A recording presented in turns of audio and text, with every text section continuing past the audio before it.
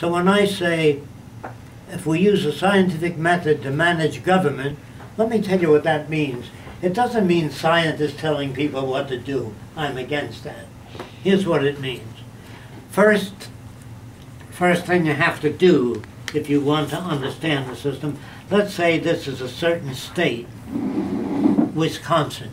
You do a survey of how much arable land you have, how much water you have in the ground there.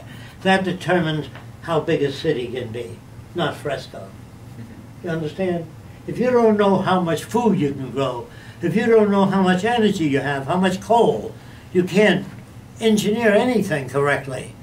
So if you do that first, I can tell you what to do. So what we will do in the Venus Project is go out and do surveys in general. How many cases of heart disease, AIDS, cystic fibrosis. That tells us how many hospitals we have to build, not Fresco. You're not engineers. They don't tell you what to do.